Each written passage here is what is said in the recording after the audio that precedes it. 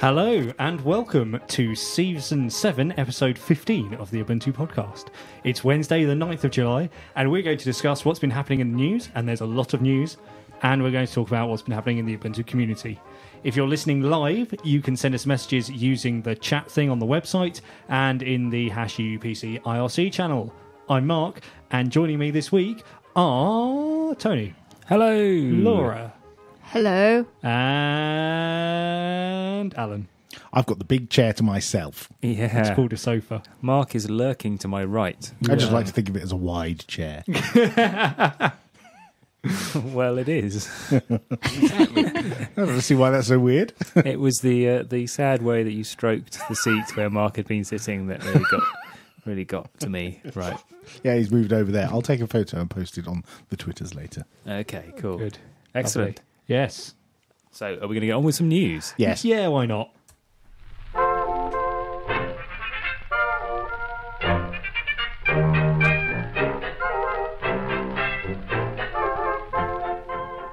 Here's the news. Microsoft enforcing a US federal court order seized 22 domains from noip.com, the dynamic DNS provider. Why did they do this? Oh!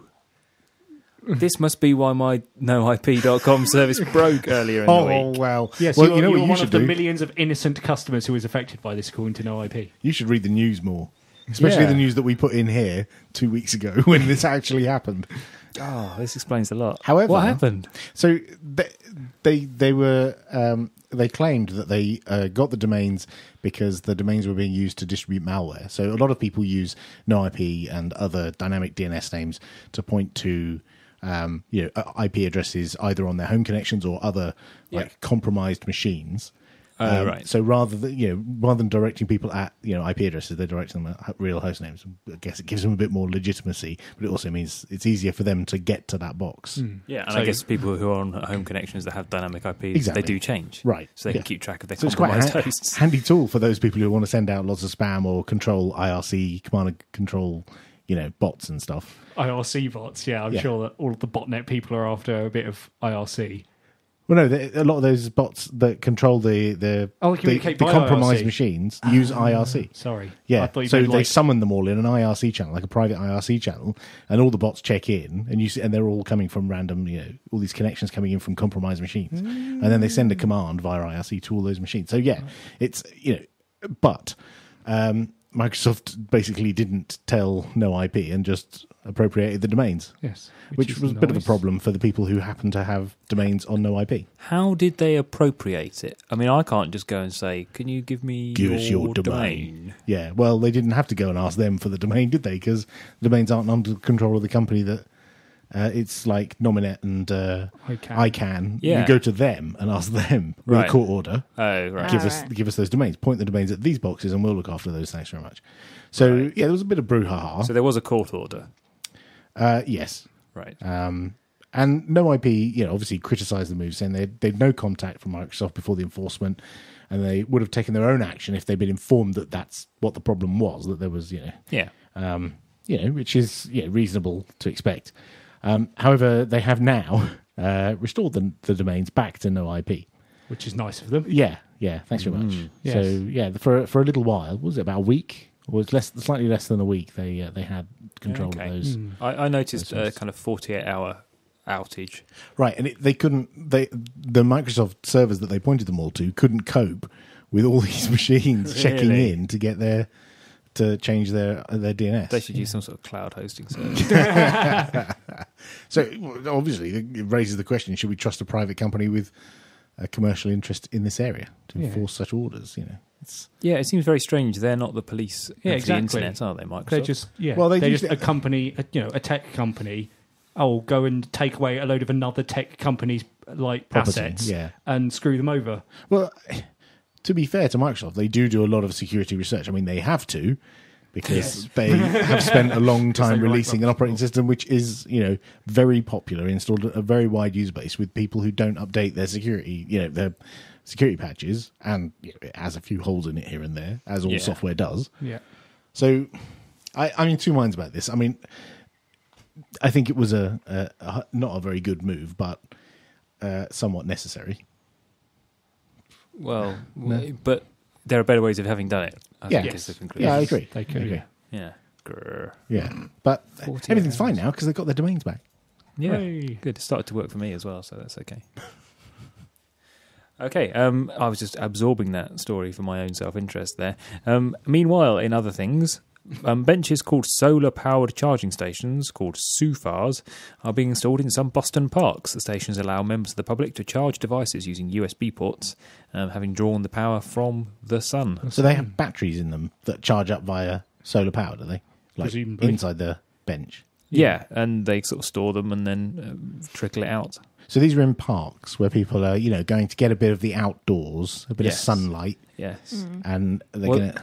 Yeah, you need charging them because your screen runs down a lot faster in bright sunlight. So you need, runs down when it's not connected to a power source, right? yeah. So Yeah. you need something. To find your way around, you've got your GPS on.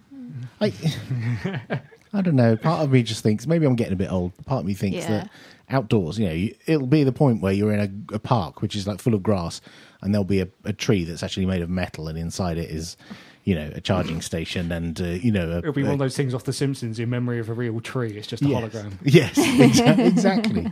Yeah, it was all trees around here, when I was a kid. Yeah. Yeah. Park benches, in your view, are for tramps and Well, Park There is benches some are of that. just the first step on a slippery yeah, slope. it's a slippery slope towards not having any green left. Yeah. yeah. And then yeah. the machines It's will not take like, it's over not the like they're digging world. up the grass to put one of these in place. No, but nice wooden benches. They're nice. They You know, are. and you Get can make sort of one of these nice- out of wood. Wood doesn't charge very well, as I understand it. It's not very solar reactive. I mean, it's good when it's in the ground and growing. I don't think it's the surface of the bench that does the charging. I Do you think it's like a panel on top. Well, Right. maybe they should use potatoes. Yes, 'Cause they're full of power. They're full of power. You can run a clock from a potato. Right. Yeah.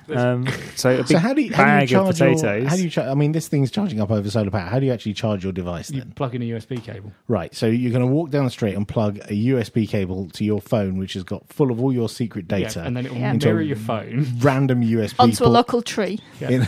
yes. Yeah. There was tree-based backups. actually a project I saw a while ago. Someone they'd put some stuff on a USB stick and then cement it into a wall, Oh yes. and then you could just plug. Yeah, it, they call them download the- drop boxes, don't they? No, they have got a name. They're like, yeah, they used to be called dead Dead drops. letterbox. dead drops. Dead drops in Yeah. the war. Yeah. It's in the war. Yeah. In the war. Yeah. So I wonder what type of wood they might make these benches Here we go. out of. I wonder whether it Oh might be dear. Oh from dear. apple tree for apple. Laura, save us. Yeah. So the Apple KDE devices. team were trying to make a low-cost open tablet. Oh, the Vivaldi. The Improv. Oh yeah, that was like a board that you could play with, which you could build a tablet around, wasn't it? Yeah, and they've given up Oh, fair enough. because they reckon that the hardware is just not at the point where it's non-proprietary.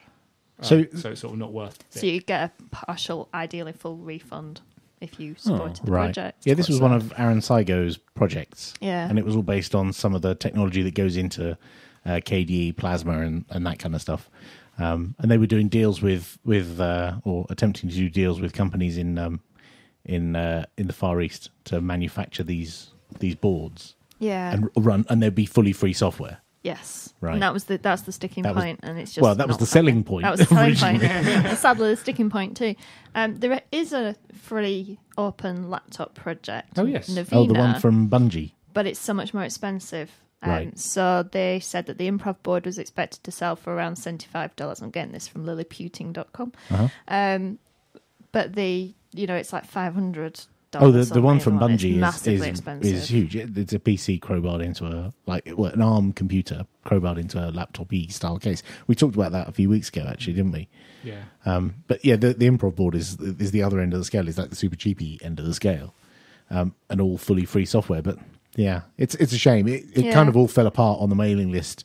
There were horrible, acrimonious discussions last month, and it kind of was pretty obvious it was falling apart, That's true. which is a real shame because Can a community project really get enough momentum and coordination together to have hardware manufactured? I'm not sure it was properly what you would call a community project. I mean, it was run by people, and Aaron put some of his own money into it, quite a substantial amount, as it's been reported. He put in like $200,000 into the thing, which, sounds like a lot of money from one individual, but, in order to fund a large project, you need millions, maybe 30 million. 30 million, yeah. Yeah. And even 12 or 13 million's a lot. That's not enough. Not enough. No, that's not enough. It's never enough. The Authority for Television on Demand, ATVOD, a subsidiary of the UK broadcast regulator Ofcom, has contacted the online newspaper UK Column, requiring them to submit to the body's regulation. I've never heard of either of those. No. Yeah. No. So UK Column is like a video blog. Well, no, it's not. It's an online news website which has a YouTube channel. Okay. Where they put. Are they not the same things? Well, no. I mean, Okay. I think we're arguing over semantics, but they have video content. it's a news which they site. put up. And they Yes. stream it. Well, it can be streamed via YouTube. Yes. Yeah. Okay. And Right. ATVOD is a privately held company under the direction of Ofcom, and they have asked UK Column to submit to their regulation. And their regulations are quite onerous and require them to pay money to ATVOD for that regulation or that membership. And that has a knock-on effect for anyone who's streaming anything that looks like a TV program, because as far as ATVOD are concerned, their show looks like a TV program, but it's not on the TV. How do you in define... the conventional sense of the box in the room? Yeah. It's streamed from YouTube. It's not broadcast in using satellite or Freeview technology. You can't Well, just if you're sat on satellite internet, then it is, yes. Okay, right. Yeah. It just happens to be using different protocols. Then it's not UHF or DVB-T. It's H.264 over TCP/IP, but it's still broadcast from a couple of guys making what looks like a news It's not program. really broadcast in that you won't just... if you tune into the right frequency, you don't happen to receive it. You actually have to go to YouTube and say, give me that video. Right, in the same way that I have to go to my telly and choose the right channel. It's not that far removed in a high level, what is a television? So, if we streamed our podcast live, would that count as broadcasting? Don't know. Well, the thing is, it's a bit vague because there's very little documentary evidence of what they constitute, what their guidelines are for what is a television program. They seem to be very keen on pornography. Apparently, what ATVOD? yeah. If you look at their news Says site, it's all Mark. about pornography. So Really? they obviously think that hardcore pornography is very television-like. Right. Right. Okay. So yeah. They want them to pay. What is it? And Some money. Yeah, so basically that you have to pay a fee. It depends. If you can actually find the list of fees. I mean, it's like, I think the basic fee for a charity is several £100s. right. And if you don't pay, then you get fined £250,000 or 5% of your revenue, whichever is higher, Nice. which is nice for, Yeah. if we decided that they wanted to regulate us because they needed some more money. They could Right, have but 5% of Fish nothing. around down the back of the sofa for a yeah.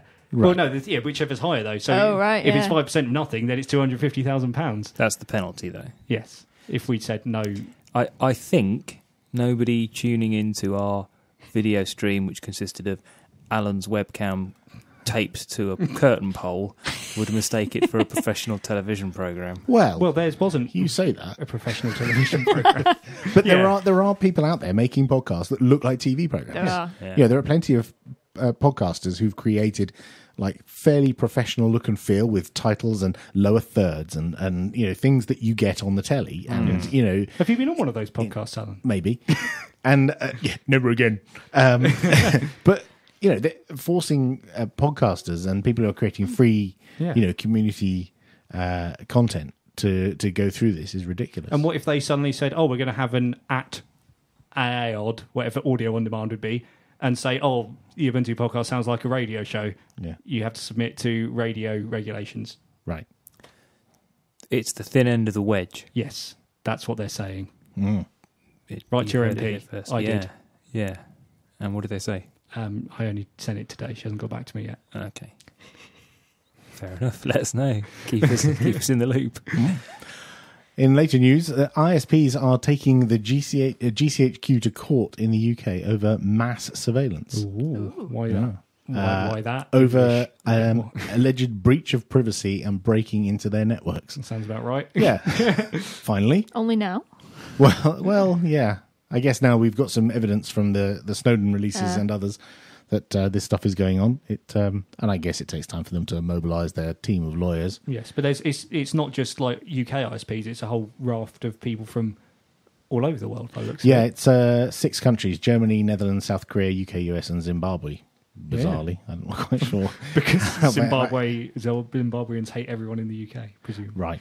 Okay. Well, yeah, that would make sense, but I think it's only Mugabe. I wouldn't say everyone in Zimbabwe. Sorry, no, that was a huge generalisation. One of my friends is from Zimbabwe. I probably shouldn't say things like that. Yeah. Mark. That's why. Yeah. So we'll that's one of those ones I think we'll have to just keep an eye on. Yes. And we'll roll and roll. What, Mark? Oh, I see. Right. Yeah, interesting. The Inland Revenue Service, the IRS in the USA, which is Her Majesty's Revenue and Customs here in the UK, has denied 501c3 tax-exempt status to the Yorba Foundation, which supports development of free software projects like Geary and Shotwell. The 501 status has previously been granted to software foundations like Apache and GNOME, but as a result, individuals and companies will not be able to write off donations to Yorba against tax. This is quite common. It works in the UK as well. If you are registered as a charity, people give you money to do stuff. Those people can put it down as a charitable donation and basically don't have to pay any tax on it. They get some either money back or they don't have to pay the money in the first place to the tax man. But reasons for the denial included that the software cannot be shown to benefit a specific group, that it's not educational, and that the world is not a community. Wow. Because one of the things is it has to benefit a community, and they say, well, it's publicly available, so it benefits the world. And they say, no, the world's not a community. Right. Wow. That's... I love that. Somebody's had to define that, isn't it? Does this mean trouble ahead for the software foundations? Yeah, so, I mean, for Yorba, it could mean that they don't get as much funding as they otherwise might because people are less inclined to donate to them. It's an interesting article. It's worth reading, written by Jim Nelson, because it's funny because Yorba maintain a couple of really decent software projects, Shotwell and Geary, and they're working on other stuff as well. And this is clearly, this software is in the benefit of everyone. It staggers me that it can't be seen as something beneficial and educational. Yeah, that's the other thing. Yeah, they say that if you read the source code, you're doing it to fix something, and anything you learn in the process is purely incidental. It can't possibly be educational. It can't be of any benefit to read all of the Shotwell source code and use that for your career. I've never learned anything from source code. Well, you should try.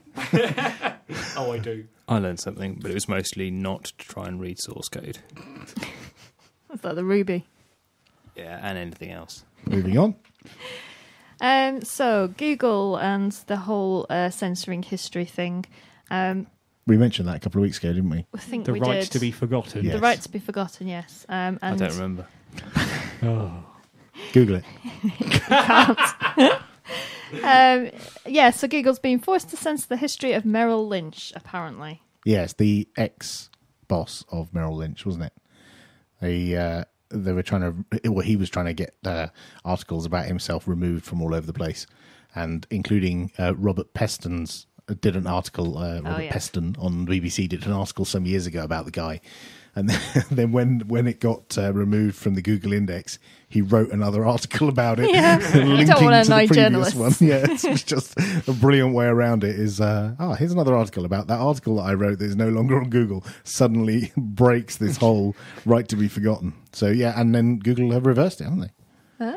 So they now just said we're not going to listen to the EU's nonsense, or they said for this particular case, actually, he doesn't have the right. Well, Google has a lot of say in what they do and don't remove, don't they? So they can't be not applying the law just by refusing one person. Right, okay. I'd have thought.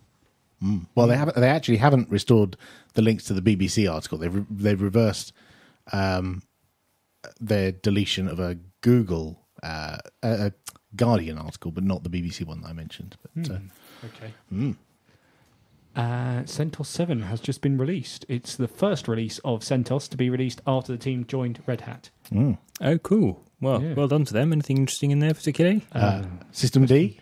Ooh. Yeah, because versions of RHEL and CentOS used used Upstart. Oh, did they? Yes. I assumed Gosh, that- we've talked about this Sorry, so they moved- much I in know, the Red past. Hat just seems really old and crusty, so I assumed it just used... Upstart is in it. dead to you, clearly. Yeah. So, Upstart is dead, isn't it? well, maybe. Moving on. The Open Rights Group has launched blocked.org.uk, a site that allows you to find out if a site is blocked by an ISP government-mandated content filter. Woo! Yes. It's quite handy, actually. You just go to blocked.org.uk and fill in the name of a URL, and it gives you a little table telling you the popular UK ISPs and whether they think that the site that you've filled in is blocked or not. They've improved it since it's launched as well. So some of them have like the default level of filters and the like child safe level of filters. Right. Because basically what they've tried to do is make it so that it's an example of what happens with as little sort of Manual. user thought as Yeah. possible. Like you just accept the default, or you just say yes or no. Yes if there's only a yes or no option. Right. So I don't have the filters switched on my Virgin Media connection, but to test this, I did turn on the filter on my Virgin Media connection, Yeah. and then found I couldn't actually reach blocked.org.uk, the site for looking up what is blocked. Excellent. So I filled in the form on the website that says, if you think this is incorrectly blocked, click here. So I did, and I said, please unblock it. And then I tweeted at Virgin Media and said, hey, can you please unblock this? And they did. So now And it's unblocked. It BT said, also blocked it, and they've now unblocked it. yeah, they said it was erroneously categorized. So, well, yeah. That's what. Yeah, and that's never going to happen again No. about any website at all. no, that's good. Yes. My Talk block my blog from their kids safe Oh, they got filters. Wow. something right then. Unfortunately, we don't have time for No. Tony's gaming news, No, this which is- is a real shame. I was looking forward to those valuable yeah, insights. so was I, and he's got so much to talk about. Yeah, it's really unfortunate. So let's move on. That's the end of the news. Okay. The Ubuntu podcast needs you. Yes, you. If you hear something that pleases, puzzles, or piques you, tweet us at UUPC or email podcast@ubuntu-uk.org. You can also talk to us on the telephone, Skype, Facebook, and Google+. Find links to all these places on our website, podcast.ubuntu-uk.org.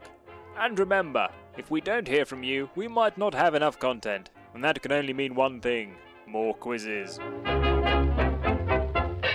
I really wish we could get Stephen Fry to give us more quizzes Yeah. in his voice. Brian Blessed. Brian surely. Blessed will be better. Yeah, he might end up swearing there. So, we have some community news. And the first piece of news is the Community Donations Fund report for Q1 of 2014 has been published. Ooh, anything familiar on there?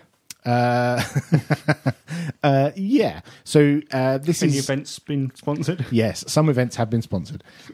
So this is, we've mentioned this before, and it's being done regularly. Michael Hall and Michelle in our office is working to get these out on a regular basis for transparency purposes. And it details how much money was donated to Ubuntu. You know, the thing when you download Ubuntu, there's a button that says, do you want to donate? Yeah, it's money that's coming through that. And the carried forward balance from last quarter was $41,500. Wow. And this time we donated a total of $17,000. So there's still some money left in the kitty. Cool. Where does that Ending go? balance is higher than the starting balance. Looking at it, there's $43,200 left. So if you're doing a thing that benefits the Ubuntu community and you need some money, then you should definitely apply for some. Yeah, it doesn't necessarily have to just benefit the Ubuntu community. It's there are other things like so there's sponsorship for going to events if you're going to give a talk about Ubuntu or something or show something off. But there's if you look through the list, there's loads of things. There's travel for people going to Academy, the KDE conference. Okay. There's a little conference called OggCamp. Ooh, And a few others. So is that sponsored by Ubuntu? Yes, That's it is. We'll find out more about that in a minute. Ogcamp.org, is that? Yeah. Right, good. Okay. So that's good and transparent and great. Excellent. Cool. So, go on, Mark. There has been an Alpha 1 release of the Ubuntu Mate remix. Yes, there has. Ah, do you know anything about that, Alan? I do, yes. So this is a thing that me and Martin and Brett have been working on. So we had Martin on the show a few weeks, possibly months ago, to talk about Mate. Yes. And since then, you've been busy. We created a little remix, yes, and it's really nice. Cool. It's the alpha's really good, really stable. There's only a couple of semi-significant things like the network manager doesn't start the applet thing, but you can just manually run it. It's a known bug, and there's a little UI thing, but most of it is pretty stable. The thing that Martin's working on at the moment is getting it so you can install it on EFI systems, which is a little bit tricky because of all the signed bootloader stuff that is done for Ubuntu images inside the data center. So as a remix, we don't have access to those keys and things. So you could just SSH in. No, I absolutely can't. I don't have access to anything like that. So that we're going to figure out a solution to. Yeah, and the website's looking rather nice now. It's looking quite swish. Yeah, and we've had a few nice reviews. There's a few people who've done preview videos on YouTube, and there's a few, just initial looks at the alpha. It seems to have gone down pretty well. I like the first line of the announcement, which says, "What works? Most things." And then follows a list of things that don't work. Yeah, it's not a huge list, is it? No, it's not. No. It's a list. Yeah, it's not. There is a list there with things in it. Yes. And it wouldn't be an alpha. It would be final release if it all worked. And also in the community, unfortunately, this happens every so often, but somebody's been trolling in the Ubuntu community. Somebody by the name of Alan. Well, specifically ending it with "Cheers, Al." Yeah, as all my emails do. Yeah, gives away. It's especially noticeable on the ones where people might get upset. Yeah, the chirpiness of it all. So basically, somebody called Alan has been emailing the Ubuntu UK list, pointing out that the British translation for Ubuntu is lagging behind quite a lot of other countries. We're about 30th on the list, and it's a call to arms to make sure that all of the words that are spelt wrongly by Americans are spelt correctly. Absolutely. You know what this British reminds me version. of? Has anyone seen that Steve Merchant Newcastle Brown advert? Nope. No. I look it up. It's okay. Well worth it. Right. Is it something we could embed inside? Not really. Right, okay, no. we won't do that. Not then. quite family friendly. Yeah. Right. So the thing that it was David Planella who maintains this hit list of who's doing well in translation and who isn't, and he pinged me and said, "Do you know anyone who can help get these translations sorted?" And I didn't realise just how badly. And this is specifically for the phone. Right. This is the translations of the UI on the phone. Yes. So it says colour, labour. Yeah, aluminum. so I trolled it a little bit by putting the subject line in American spellings, just to catch people so that they would go, "Oh, look, he spelled that wrong," and then those are exactly the kind of people I want. You see? See what I did there? Yeah. Okay, so we've got some event news coming up. Laura, what's that about? We do. There's a little event going on that's called OggCamp. Hey. And it's going to be in October in Oxford. And apparently it's sponsored by the Ubuntu community. Yay. And the OggCamp community. Yes. And is that at silver still? That's silver at the moment. Let's get it up to gold. I think we're probably halfway to gold. Wow. I Cool. contributed. And that's why people... it's a free event. You don't have to pay for a ticket, but if you want to, you could give us some money at the point when you get your ticket. And if you do, that helps us to run the event. Yeah. And that counts as the OggCamp community then. Yeah. Yes. Yeah. What that is. Yes. So that's the 4th and 5th of October, the Oxford Hotel, Oxford. Yes. So where can people find out more? It's oggcamp.org. And if you haven't booked a hotel yet, we do have some discounted rooms at the venue. We didn't have a very big allocation, so it's basically when they're gone, they're gone. So if you want one, get in quick. Details, again, are on the accommodation page on the website. Excellent. And if you're wondering what OggCamp's about, it's not just about media formats. Audio codecs. It's hardly at all about them, unless Yeah. somebody can do something really witty with Ogg.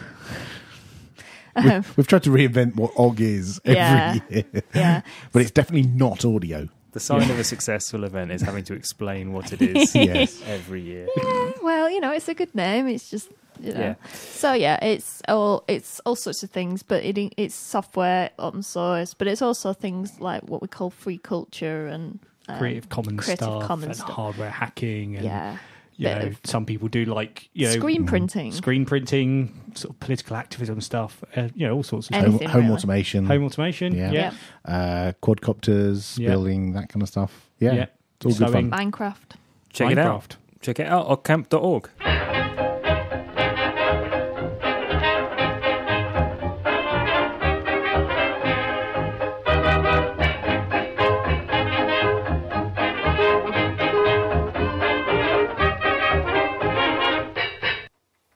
There we go. Mark. That's all for episode 15. We'll be back next week when we'll be interviewing David Herman about his Miraclecast project. Ooh, what's Miraclecast? We'll We'll find out. next week. Save it for the show. Well, I don't think it works when you say it on air because we never say that on air. No, we don't do it. it's such a running joke that we've just introduced everybody to. After 7 Right. seasons. Well, we did talk about Miraclecast in last week's episode a little bit. Yes, we were we talking did. about Yes. various So video find out more. technologies. So yeah, listen in. Anyway, see you next time. Bye-bye. Bye. Bye.